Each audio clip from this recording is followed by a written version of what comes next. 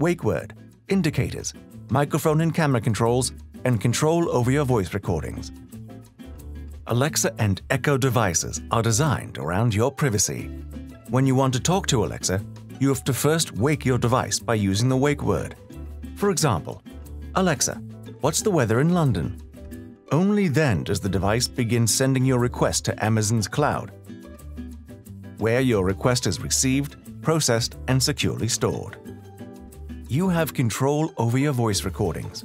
You can view, hear, or delete any of them in the Alexa app or at amazon.co.uk/Alexa privacy settings at any time. So how do you know when your Echo device is sending your request to the cloud? Echo devices are built with indicators, like a blue light or an audible tone, to let you know when your request is being sent to the cloud. For instance, when Echo Dot detects the wake word, the light ring on the device will turn blue. Amazon also builds Echo smart speakers with a microphone off button that electronically disconnects the microphone. On devices with a screen, you can turn the microphone and camera off with one button. When the button is pressed, your device cannot send requests to the cloud, even if you say the wake word. On some smart displays, you can also slide the built-in cover over the camera.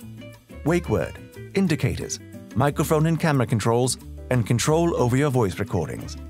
These are just a few of the ways Amazon protects your privacy.